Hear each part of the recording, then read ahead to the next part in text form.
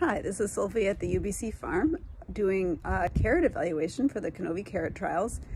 This part is going to be on evaluating with SeedLinked for the traits that we are looking at, including appearance, uniformity, marketability, yield, and flavor. Okay, so the first trait we are evaluating is appearance, which ranges from 1, which is ugly or off-putting, to 5, which is gorgeous. So this variety here, it's important to look at both the ones that you would consider marketable and unmarketable. I've already sorted these for the supplementary data evaluation, but it's important for these ratings to look at everything. So the marketable ones are really nice. There's a little bit of color variation between some like lighter colored roots and ones that are a little more toward medium orange, but really nice shape uniformity. But then we do have these off types. So I'm going to give this, I'm going to give it a 4, which is consistently appealing.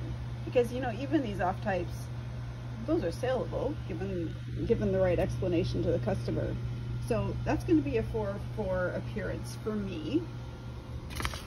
Then this one,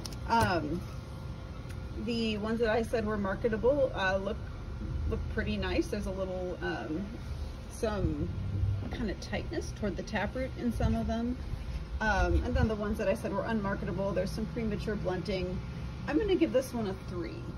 That is appealing enough for market. So like most of these are marketable, just a little more variability and not quite the like the blunted shape that I would want ideally. Then this one is a little more challenged. There's some of these really deep lenticels, and even on the marketable ones, they're a little rougher. Because there is such a high proportion of really rough roots in this variety, I'm going to just give it a 2, which is, well, you know, a 2 is just okay. And I guess I do that because there are some roots that are pretty nice, pretty marketable. And then for uniformity, that ranges from 1 being extremely variable to 5 being very uniform. Again, I'll give this one a 4, which is quite uniform, because among these roots, there's really good uniformity in shape, mostly uniform in color with these few off types. So I'll go quite uniform for that one. For this one, I would give a 3 for acceptable variability. So like there is some variability in shape. Certainly as you get into these, there's some early blunting, but it's in the okay range. And then this one I would give a 2, which is quite variable. So for marketability, the range goes from 1, which is difficult to sell, to 5, which would sell out. And obviously what would sell at your market depends on your market, whether you're a farmer's market, selling to an institution, how amenable your customers are to variability. For this one, I would say we'd expect strong sales. There's really nice uniformity. It's the shape that we know is accepted at farmers markets here, so that I'd give this one a 4. This one I'm saying a 3, which is appealing enough for market. Really nice uniformity in those that we've deemed marketable. And this one,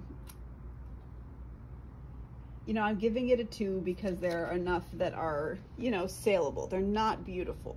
They're, you know, limited sales. If most of my roots looked like this, it would be a 1 for sure, because those would be tough to sell. And finally, yield.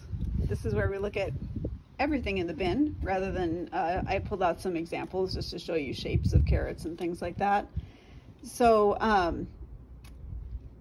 in the range that I'm seeing here,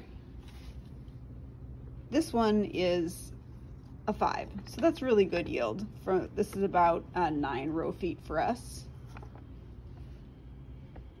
This one is, I gave this a 2, which is just okay, but I might give it another try.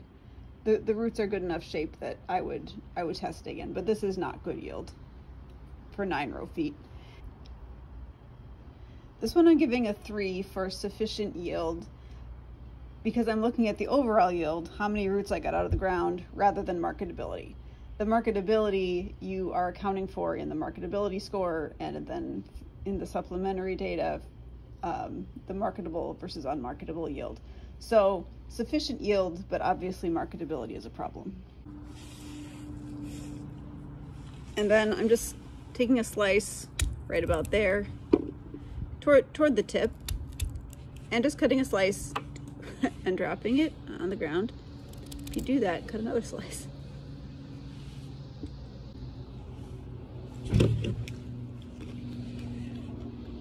And then just tasting.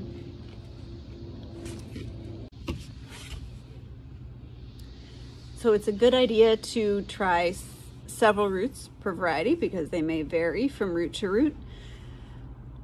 The flavor score ranges from 1, which is I would not eat it again, to 5, which is I would seek it out and rave about it. Then there is a middle ground in there. You are welcome to write us comments about what flavors you tasted. How was the texture? How high was the sweetness for you? Did you taste piney or terpenoidy or harsh aromas? I hope this helps. Please let me know if you have more questions about how to evaluate these different things, and really appreciate you taking your time with these carrot trials. I'm seeing a lot of really cool variation between varieties, and hopefully we'll have some meaningful results to share. Thanks a lot.